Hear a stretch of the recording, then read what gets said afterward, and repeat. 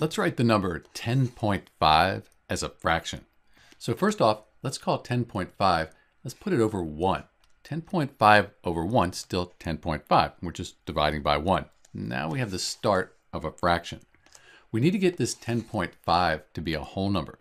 And to do that, I can see there's one decimal place. One decimal place. We multiply the numerator here by 10.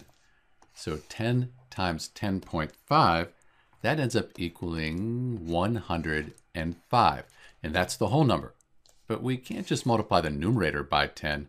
We also need to multiply the denominator by 10. That's because 10 divided by 10, that's just 1. When we multiply by 1, we don't change the value, just the way it's represented. 10 times 1 is 10. And now we have our fraction.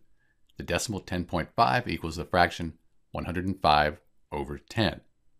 We could simplify this though. This isn't in lowest terms. So let's do that. 5 would go into 105 21 times. 5 goes into 10 2 times. So we could say that 105 over 10, that's equivalent to 21 over 2. We can't simplify that any further. This is an improper fraction because 21 is larger than 2. So let's change that to a mixed number.